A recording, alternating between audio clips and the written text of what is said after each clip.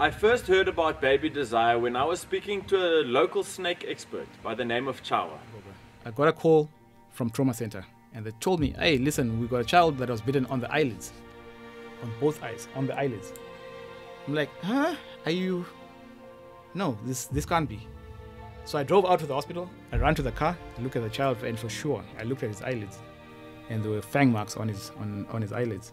So I'm looking at this child, and I'm like, how can this happen? This is I've never seen this before. This is weird. They put him on the bed, and we're looking at him, and his eyes are terribly swollen. They're like balloons.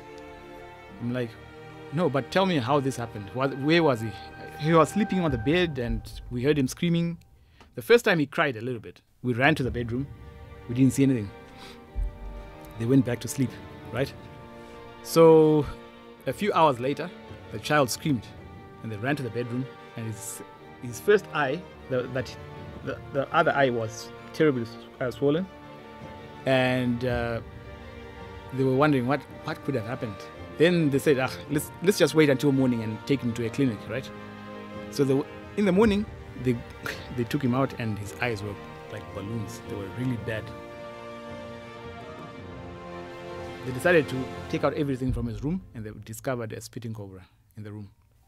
Because, you know what, it's a delicate piece of area. It's a delicate area. You can't do much with it.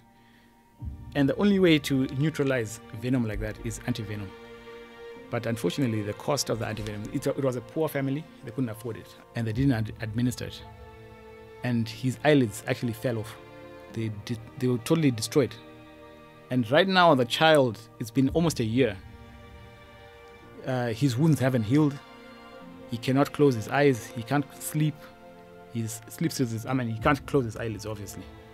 And he needs surgery. So the only way to do the surgery is to get skin from the back of his ears and to reconstruct his eyelids.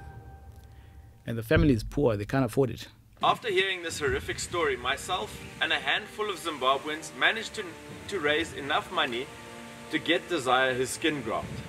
Although the surgery was a success, Desire still needs a couple more grafts in order for his eyes to close completely. Otherwise, he faces the grim possibility of losing his sight completely.